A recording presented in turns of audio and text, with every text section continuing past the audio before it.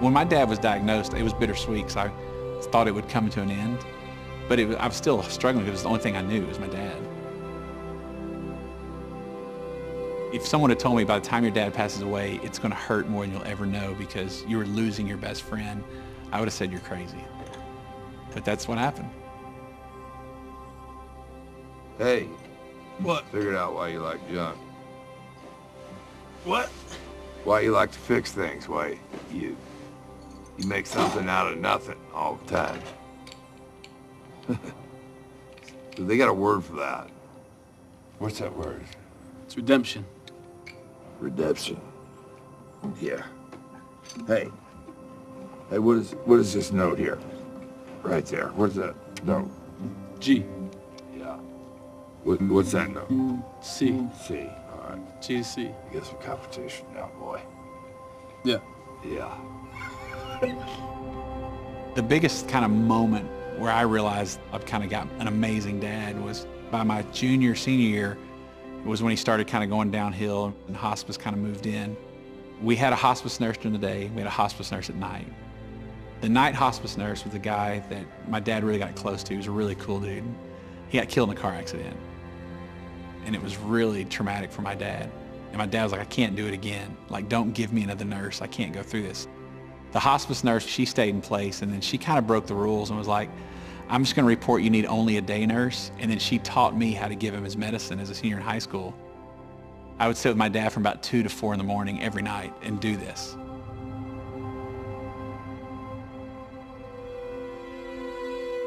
My dad and I had these unbelievable conversations, from who I should or shouldn't be dating to what's going to happen after he's gone to apologizing and wanting forgiveness for all the things he had done. And there's nothing I look forward to more than being with my dad for those couple hours.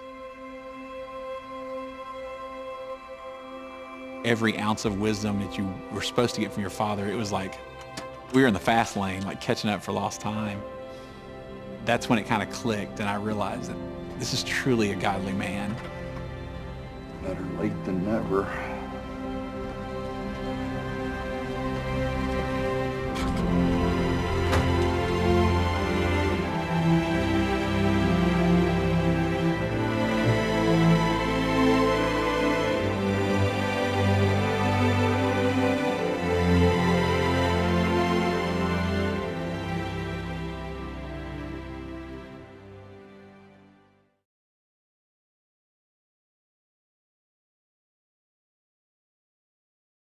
So we started with the very beginning of this talking about affirmation, talking about how it is that I can only imagine what it would be like to have a father that loves me, that cares for me, will do anything for me, and understanding that that's what God gives us. He gives us affirmation, letting us to know you're doing it, you're doing it. You're learning, you're going, you're going. And then last week we talked about forgiveness, understanding that no matter what we do, God loves us, forgives us. And so today we're going to talk about redemption. But before we do, I have a clip, because what I have found is that most people believe that the video clip that I'm going to show you is who God is. As we're talking to him about everything that's going on in our life, what he's constantly saying to us. We make a mistake, we do this sin, and then all of a sudden we're back to that point again after we thought we've learned, and we come right back to that same spot again. Same sin, same problem, same issue. And God, how do I deal with this? What do you say to me? And this is what most people believe God says to them. Dr. Switzer? Yes, come in. I'm just washing my hands. I'm Catherine Bigman. Janet Carlisle referred me. Oh, yes. Fear of being buried alive in a box. Yes, that's me. Should I lay down? Oh, no, we don't do that anymore. Just have a seat. And let me tell you a bit about our billing. I charge $5 for the first 5 minutes. And then absolutely nothing after that. How does that sound? That sounds great. Too good to be true, as a matter of fact. Well, I can almost guarantee you that our session won't last the full 5 minutes. Now, we don't do any insurance billing, so you would either have to pay in cash or by check. Wow. Okay. And I don't make change. All right. And go. Go. Well, tell What? me about the problem that you wish to address. Oh, okay. Well, I have this fear of being buried alive in a box. I start thinking about being buried alive and I begin to panic.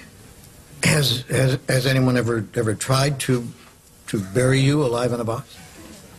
No, but truly thinking about it does make my life horrible. I mean, I can't go through tunnels or be in an elevator or in a house, anything boxy. So what you're saying is you're claustrophobic. Yes, that's it. All right, well, let's go, Catherine. I'm going to say 2 words to you right now. I want you to listen to them very, very carefully. Then I want you to take them out of the office with you and incorporate them into your life. Well, shall I write them down?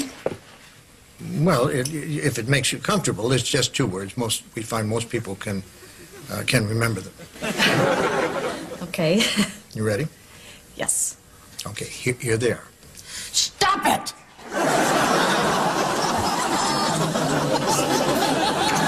I'm sorry? Stop it! Stop it? Yes, S-T-O-P, new word, I-T. So, what are you saying? You know, it's funny. I say 2 simple words, and I cannot tell you the amount of people who say exactly the same thing you're saying. I mean, this is not Yiddish, Catherine. This is English. Stop it! So, I should just stop it. There you go. I mean, you don't want to go through life being scared of being buried alive in a box, do you? I mean, that sounds frightening. It is. Then stop it! I can't. I mean, it's been with me since childhood. No, we don't go there. Just stop it. So I should just stop being afraid of being buried alive in a box. You got it. Good girl. Well, it's only been 3 minutes, so that will be $3. Actually, I only have a 5, so.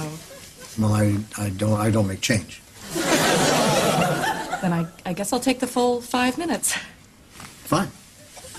All right. Well, what other problems would you like to address? I'm bulimic. I stick my fingers down my throat. Stop it! What are you, nut of some kind? Don't do that. But I'm compelled to. My mom used to call me fatty. No, we don't go there. But I've been having this dream. No, we don't go there either. But my horoscope did say... We definitely don't go there. Just stop it. What else? Well, I have self-destructive relationships with men. Stop it! You want to be with a man, don't you? Yes. Well, then stop it. Don't be such a big baby. I wash my hands a lot. That's all right. It is? I wash my hands all the time. There's a lot of germs out there. Yeah, don't worry about that one. I'm afraid to drive. Well, stop it! How are you going to get around? Get in the car and drive, you kook. Stop it! You stop it! You stop it!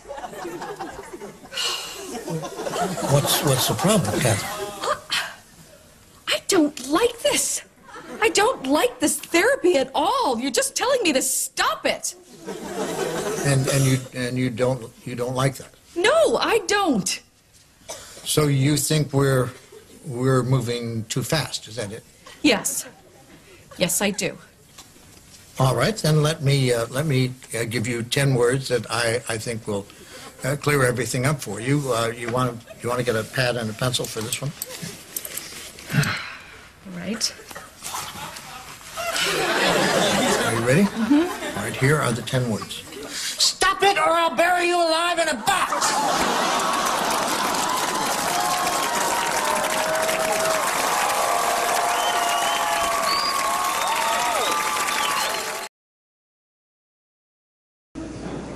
That's how many people perceive God.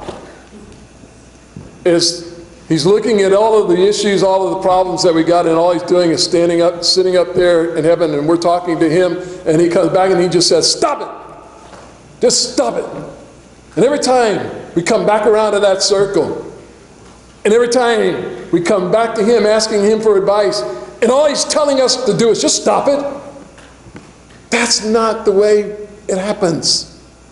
When God gives us forgiveness, we need to understand what redemption is. And it is not, stop it or I'll bury you alive in a box. That's not what he's going to do to you and all of those things. So, when we started talking about, in the very beginning of this series, we were talking about learning about who are we? What's my identity? And when we understand that when you look at Jesus, and people would say, well, who am I? Who are you? He took his identity and he wrapped it up into God. Look at what he said. He said, if you've seen me, you've seen the Father. Because I and the Father are one. He didn't say, hey, God's out there and I'm down here. He says, you want to know who God is? I am the Word. I am He in the flesh. His identity was wrapped up in who He was. And so when he understood exactly who God was, then he understood exactly what it was that God wanted Jesus to do. And when we understand who our identity is, then we're going to understand our purpose.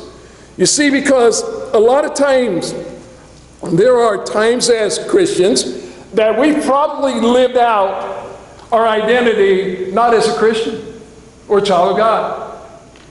If somebody was to ask you, who are you? You might say, well, I'm a pastor. So what's my identity? My identity is not I'm a Christian. My identity is I'm living it out as to what I'm doing. It may be your job. When somebody asks, who are you? How do you explain to them who you are? Well, I'm the person that lives over here. I'm the person that drives that. I'm the person with this many children. I'm the person with this many grandchildren. Is that our identity? Or do we understand that our identity is not in what we own and what we do or our job? Our identity is in Christ, in Him alone, and nowhere else. You see, in Ephesians chapter 5, in verses 1 and 2, we can understand that when we place our identity in anything other than Jesus, then we have an issue. Matter of fact, a very serious issue.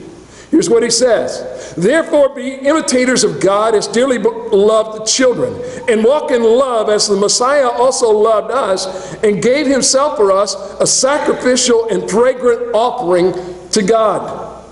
So when you understand that when we place our identity in anything other than Jesus, then we are in need of being redeemed. He came to forgive us and to redeem us and to bring us back into the identity that God wants us to be.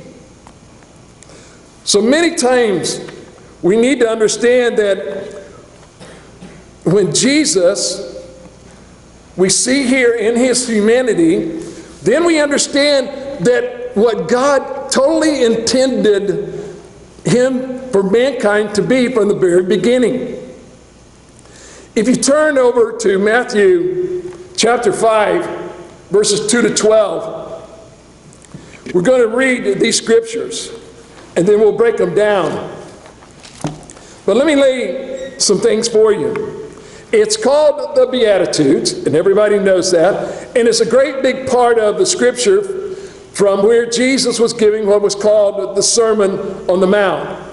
And Jesus was trying to give this sermon to them to help his followers to understand exactly what it was that God wanted them to do, or what it meant to be a person of God, or in other words, what God had intended them to be, and to become restored. Now, the word beatitude means blessing, okay? And so Jesus, in these verses, is giving 8 statements that reveals how God says somehow we can be blessed. Okay? Now, today, we hear the word all of the time. You'll say things to people like, "You have a blessed day." Someone sneezes, "God bless you." Or, "Oh, God bless you. God bless you. God bless you." And we throw this term around very much, because what ends up happening is, in our culture today, we decide that a blessing is as something that you are given. For instance, if you're at work and you're given a blessing, or you're given a bonus, then people say, "Oh, well, I'm blessed." If you're giving a child, people will say, "Oh, you're blessed." And sometimes you might want to look at them and say, "Really? Have you seen this child?" Or if you're given a spouse, you're blessed.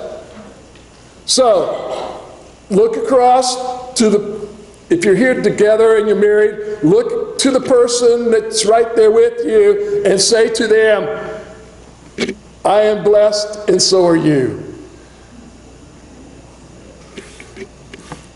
And then you look at each other and say, "Really?"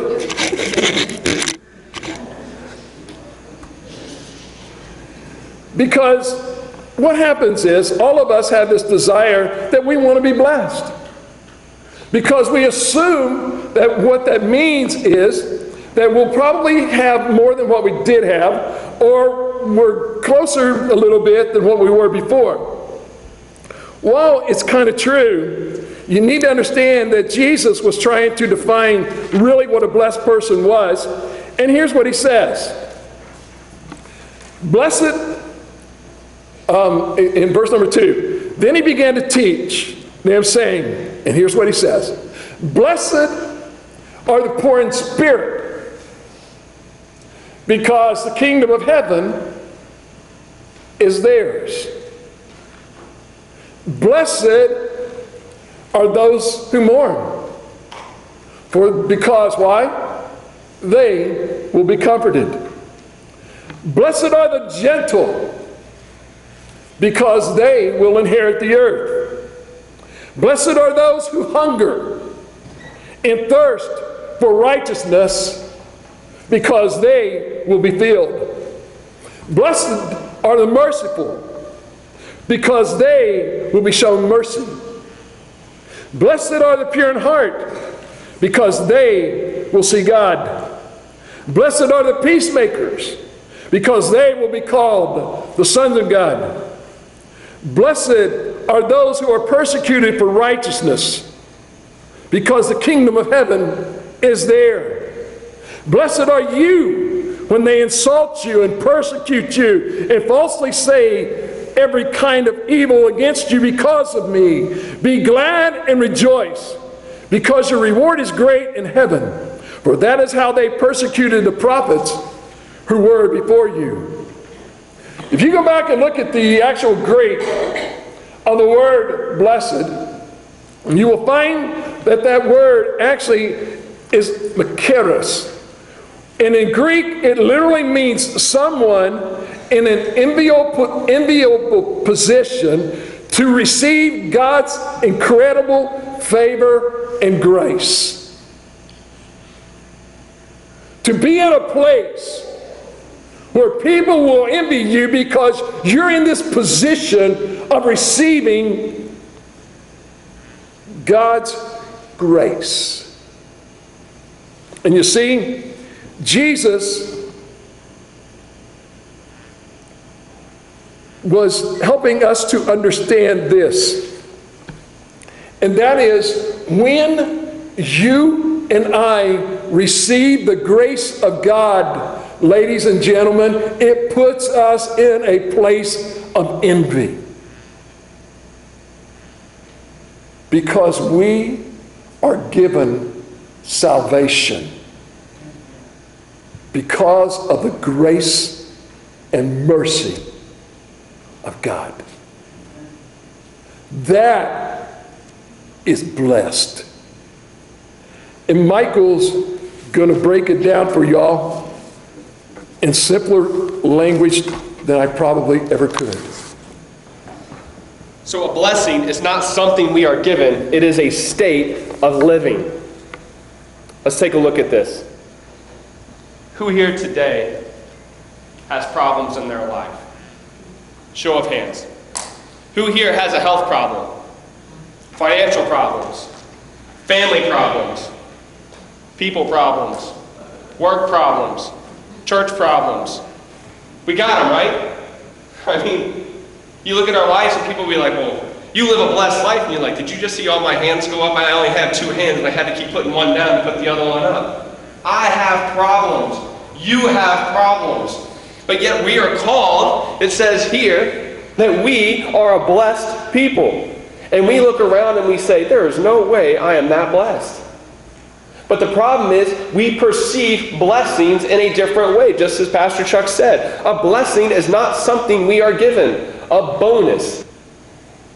Yeah, that's nice to have, but it's not necessarily a blessing. That's a prosperity gospel. Like we said before, we look at, he said, you've been given this child, what a blessing it is. And most of us parents will look and say, they're a blessing when they're sleeping. They're a real blessing. But as soon as they wake up, and I don't know so much. And then when I was sitting back here watching you guys, when you guys were supposed to turn to each other and say, I'm blessed. And some of you guys looked at each other and be like, you are so blessed because you're with me. And then some people just wouldn't even look at each other. I don't know what was going on, but you're like, I'm not looking at that person. And that's what we got to realize. These blessings aren't something that's just given to us. It's a state of living. And Jesus is a perfect example of how God intended man to be. The Beatitudes are Jesus' definition of who God intended you to be. Living blessed is a result of walking with Jesus. That's what living blessed means. Let's take a look. You can have nothing material in this life, but if you have Jesus, you're blessed. If you've lost a loved one in this life, but if you have Jesus, you're blessed.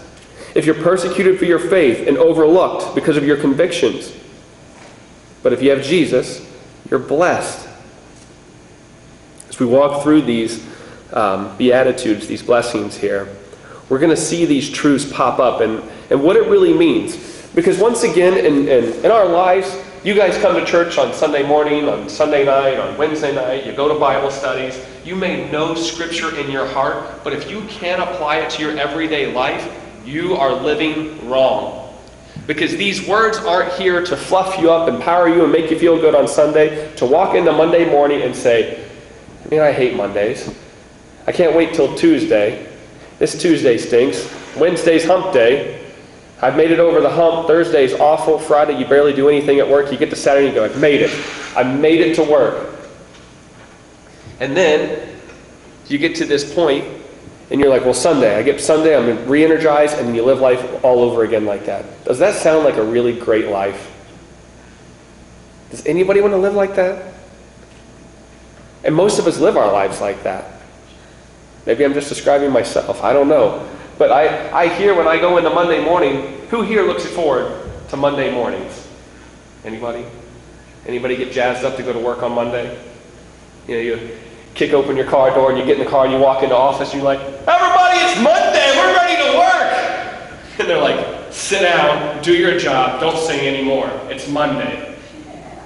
And then you come into Tuesday and you're like, oh gosh, Monday was off, I hope I can get through today.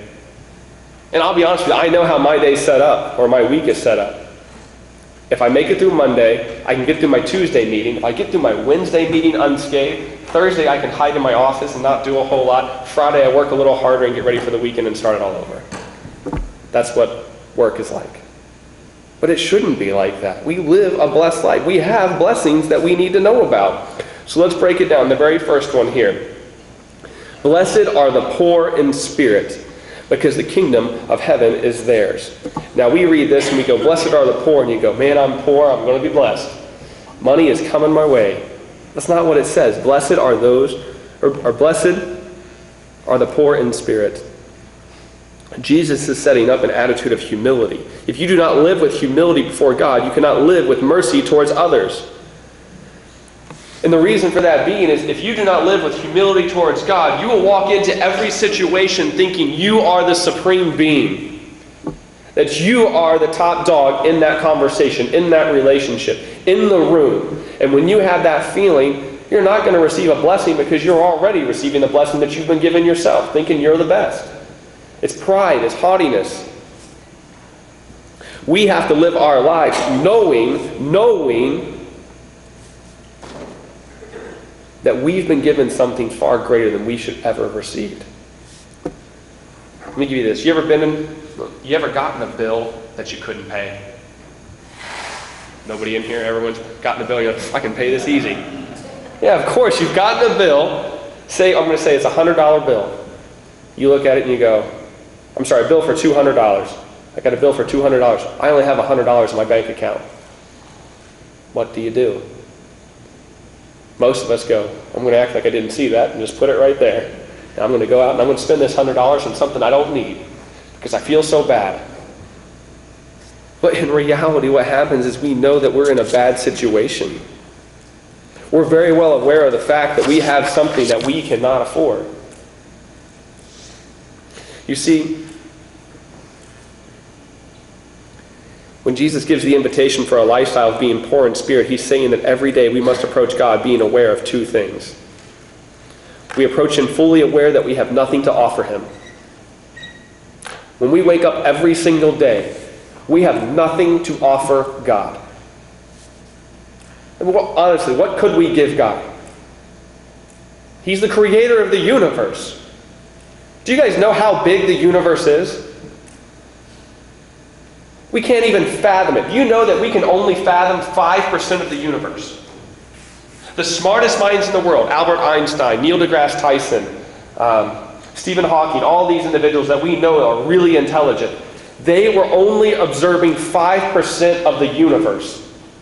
They said the other 95% is what they call dark matter. 95% of the universe is unobservable. What does that say about our Creator? We're only observing 5% of the universe that He created. And we can't fathom 95% of it, but we know what's going on in this world. We don't have a clue, and we have nothing to offer the Creator who made all that up. So we have to come fully aware that we have nothing to offer to God. We must approach God fully aware that He has everything we need. So if we have nothing to offer and He has everything we need, when we begin with those two truths, we place ourselves in a position to be redeemed. We are no longer trying to restore ourselves, but we relinquish control so that God can do only what He can do. When Pastor Chuck was up here talking during the songs, when he was saying, we should be asking God, what do you want me to do? This is what it means to be poor in spirit. When we come to Him saying, I know the ideas that I have, my dreams that I have, everything that I have doesn't even come close as to what you could give me. So, Father, please give me a task and then empower me with that task. That is what it means to be poor in spirit. When we relinquish control, we are saying, God, you know best. The next one, blessed are those who mourn, for they will be comforted. It's easy to read this statement and say, well, yeah, I mourn all the time. I cry for the people that I've lost. But that's not what this is saying here. He's saying, blessed are those who mourn. He's talking about mourning sinfulness and brokenness, which sadness and circumstances are a result of. We mourn our own brokenness and our brokenness of our world. So we look at that and we can say, well, that's easy. I can really mourn this world because this world is awful. Have you ever been in a bad situation from other people in this world? Yeah. You ever come across a jerk? Don't look to your left or right. Have you ever been in a place where you were just treated poorly and you're like, why was I treated like that? It's because we live in a broken, sinful world. I mean, it's on a daily basis some of the crazy things going on in this world. How many of you guys watch the nightly news? Read the newspaper? Quit doing it, okay? Quit watching that nightly news. Because what, honestly, what do they, is there anything good reported on the nightly news? What is it? How many, it's generally, they're talking about some victim that was shot, somebody that was kidnapped, a fire. Because when they come out with those headlines, they get all excited, right? You ever seen a weatherman when a tornado's coming in? Oh man, they're all jazzed up. Well, there's a tornado coming and it's going to destroy lots of lives. But let's watch every bit of it. And we're all like, yep, let's turn it on. Wow, that home just got destroyed. What a shame. And then the weatherman's over there just like, he's really like, did you see that? This is amazing. No, it's not amazing when someone's life is destroyed. There's brokenness in this world, and we should mourn that. But before we can mourn other people's brokenness, we must mourn our own. You see, when we relinquish control of our lives, it should open us up to realize how broken we truly are. Some of you remain crippled by guilt of things you've done in the past. Some of you remain crippled by the thoughts and anxieties and the feelings and frustration and the depression that you have in your life. Some of us are mourning our own sinfulness. What he's saying is when we mourn the sinfulness in our own lives, when we have a contrite, broken heart over the things in our lives that are not godly, and then we look at the world and say, God, this world needs to be redeemed. Look at the brokenness, the families that are hurting, the individuals that are broken by addiction and crime and famine and all these other issues. When our heart breaks over those things, it says that you will be comforted. You find comfort because he's giving it to you. Remember, there's nothing we can do for ourselves, but everything comes from the grace of God. 2 Corinthians 4:16 through 18 says, therefore, we do not lose heart. Though outwardly we are wasting away, yet inwardly we are being renewed day by day. For our light and momentary troubles are achieving for us an external or eternal glory that far outweighs them all. So we fix our eyes not on what is seen, but on what is unseen, since what is seen is temporary, but what is unseen is eternal. Does that resonate with any of you at all? How many of you feel your bodies are deteriorating and wasting away? But inwardly, we are as strong as we ever were before. Why? Because we put our hope in Jesus Christ, our faith in Jesus Christ, who is saving us for an eternal glory that far outweighs everything of this world. That's what it means when he says, I will comfort you, knowing that a reward and glory awaits you. for remaining hopeful in Jesus. When we mourn, we recognize that God is above all, and we lift our eyes to him. In Colossians, it says, look to the right hand of God. Well, who's at the right hand of God? It's Jesus. Fix your eyes upon him, and he will save you. He continues on, blessed are the meek, for they will inherit the earth. The poor in spirit is an inward understanding of our humility before God and our great need for him, whereas meekness is an outward expression of our humility before God, so that others can see God in us and not see the person standing before them. Meekness is not weakness, but in this world, it is viewed as such. People want to rule things with a strong, firm, authoritative grip on this world. But if we stand before others as meek and mild, that is what makes the difference. Standing before somebody and letting our humility show through. People throughout history do whatever it takes, often to the detriment of others, to build themselves up and improve their appearances to the world. But Jesus sacrificed all appearances to allow himself to be crucified on our behalf. And denying himself worldly praise and exaltation, Christ's meekness demonstrates the truth of the gospel. We don't need to tear others down to build ourselves up. That's what it means. That's what meekness is. Have you ever been in a situation where it's easy to tear somebody else down just to stand on top of them and be, look, I'm triumphant. But what you do is you just mount up a pile of bodies. And what happens to those pile of bodies when they decay and they crumble? Well, guess what? You crumble with them. We don't need to build ourselves up on the failures of others, but what we do need to do is stand firm in the faith of Jesus Christ and be meek as he was meek. And when you think about Christ's example of dying on the cross, the Savior of the world submitted himself to be hung on a dirty tree so that you and I could experience life. Jesus continues, blessed are those who hunger and thirst for righteousness, for they will be filled.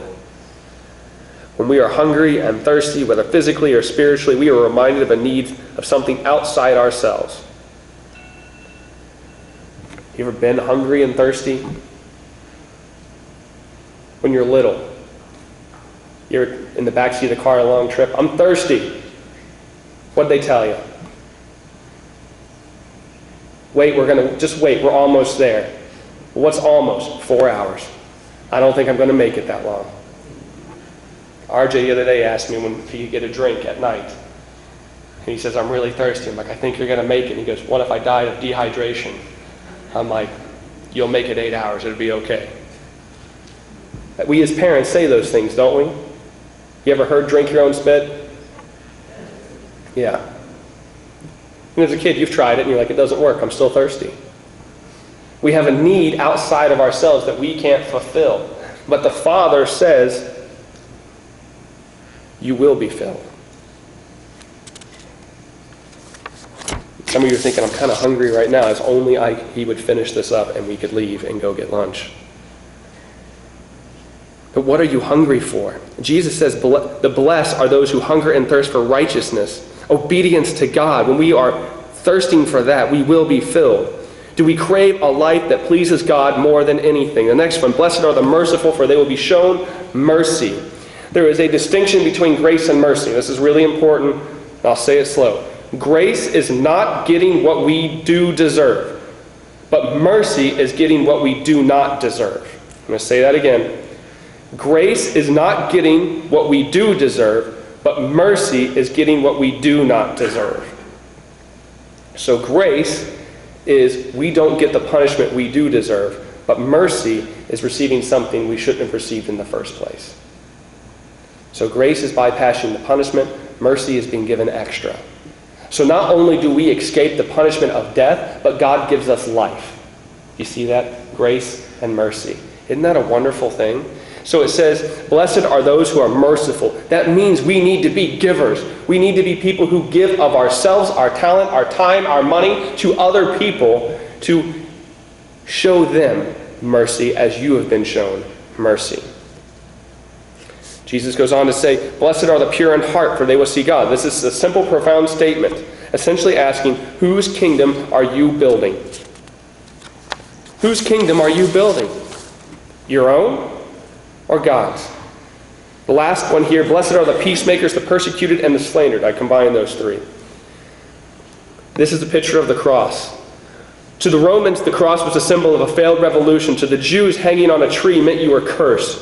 So as Jesus was hanging on the cross, everyone looking upon him, they wouldn't have seen a blessed person. They would have seen a cursed person and a complete failure. On top of that, Jesus had not sparked a revolution that the Jews thought that he was going to bring. Instead, it was a failed movement. But instead, what was Jesus bringing about to the world? He was bringing redemption.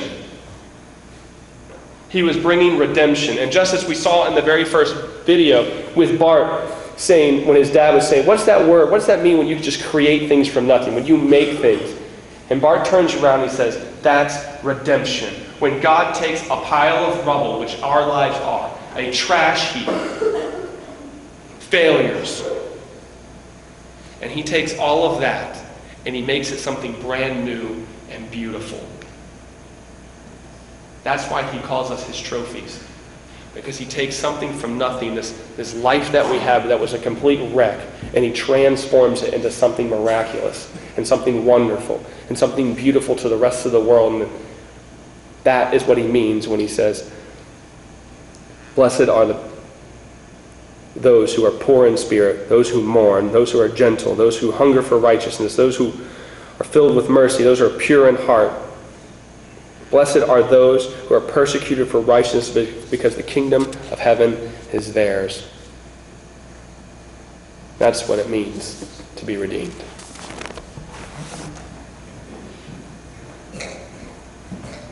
So let me give you an illustration. Let me give you an illustration from forgiveness to redemption. And hopefully it will become clear to you to understand exactly what we're talking about. Because every one of us, we all travel from place to place. And life it is the same thing. It's a journey. And so what ends up happening is we start here with our birth, and we end here in our death when we all die. That's going to happen to every one of us. Okay? So we start out this journey, and as Christians, here's what happens. We start out this journey and we come down through here, and we hit this point when we understand that we need Christ. And so we hit this point here called forgiveness.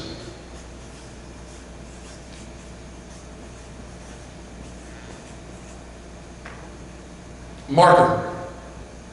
Now start. So we begin, as we're coming from birth, and we get this forgiveness, and we start walking on this path to where we're trying to go to in pleasing of God. And what ends up happening is we end up sinning. And we think, okay, now we've kind of, it's kind of like you're going from place to place, and all of a sudden you're on a journey, and one of the kids says, hey, Mom, Dad, we got to stop. Bathroom break. Or we got to eat. Or something. And so what ends up happening is you end up having to divert from that journey and that path. And it's the same thing in life, because what ends up happening is that as you begin to start walking in Christ, you hit this point and something happens. And you think, okay, I blew it. I'm going right back to doing the same thing that I used to do, and God, I thought we got rid of that. And God says, okay. So you come back to God and you say, God, I'm so sorry. I didn't mean that. And he says, okay, good. So what ends up happening, maybe there he's trying to teach you meekness. And so what ends up happening is we end up going further down in this journey. And as we get down in this journey, we hit maybe the same point again. We do the same thing all over again. And then we come to the same spot and we say, okay, God, what is this? I thought I got over this. I thought I wasn't doing this anymore. You've forgiven me. And God, I'm so sorry, and all of this stuff. And he says, okay, it's cool. Because out of that, maybe he's trying to teach you humility. And so what ends up happening all through our lives, ladies and gentlemen, is we keep doing this. And everybody keeps asking the same question. Why am I going round and round and round in circles? Why do I keep coming back to the same point every time? Every time, Lord. I keep coming right back to that same point. This, ladies and gentlemen, is when we hit forgiveness, working towards in here, towards redemption. And so what happens is, as I shared in Sunday school, what happens is our life becomes this slinky. And it just keeps unraveling and unraveling and unraveling. But what ends up happening is every time we hit these points, God is teaching us something. He's trying to help us learn something. Blessed are the meek in spirit. Blessed are the humble. Blessed are the persecuted. Blessed are the peacemakers. Blessed are, blessed are, blessed are. Every one of these is that. And so what ends up happening is, what he does is he ties all of that up together. And when you look at that slinky, you don't know where those points were. And this is where we come to, and what I was trying to say to you this morning. In all of this is to understand forgiveness to redemption is you ask Jesus what, or you listen to him where he says, what do you want me to do? What do you want me to do? God, I failed you, but I learned meekness, and I understand that meekness. So what is it that you want me to do? Help me to take that meekness and show others how to be meek. Help me to show that humility in my life to other people. That's what I want you to do. I want you to bring me into a closer relationship so that you and I, Jesus, become one. That slinky of your life, ladies and gentlemen, is all bound up in the forgiveness of Christ, and it can't be torn apart. Because now you know who you are in Christ. Jesus knew who he was in God. My question is, do you know who you are in Christ?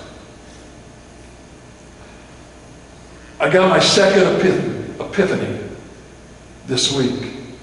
Even before, but I had it affirmed as to what it is, God, you want me to do. I've already shared it with you all, and I know exactly what it is that God wants me to do. Finish well. Finish well. Which means there is no retirement in the life of a Christian. You know what retirement is as a Christian? Death. When I die. So, if I don't pastor anymore, I am not retiring. Somebody says, well, you're retiring from pastoring? I may retire from pastoring at some point in time, but I'm not retiring from the work of Jesus Christ. Why? Because I know exactly what it is that he's wanting me to do. No clue about it. Or, I'm sorry. No doubt about it. There is no clue where it's going to take me or what it's going to do with it. But I know one thing. I know the journey that I'm on. And I've been seeing it for a long time, and I got it. And this week it brought into clarity what it is exactly that God wants me to do. And so, am I pumped? Absolutely. Is there things that are going to change? Absolutely. You're going to see a whole bunch of changes. But that's okay. Change is good. Change needs to happen. It's a point, and let me share with you real quick where I'm at. I've been worried so much about mentoring people. And don't get me wrong, I'm still going to mentor people, and that's an aspect that I'll never get away from. But I'm coming to a point, I'm going to get in your face. And I'm going to ask you this question. What is God doing in your life? So ladies and gentlemen, you better figure it out.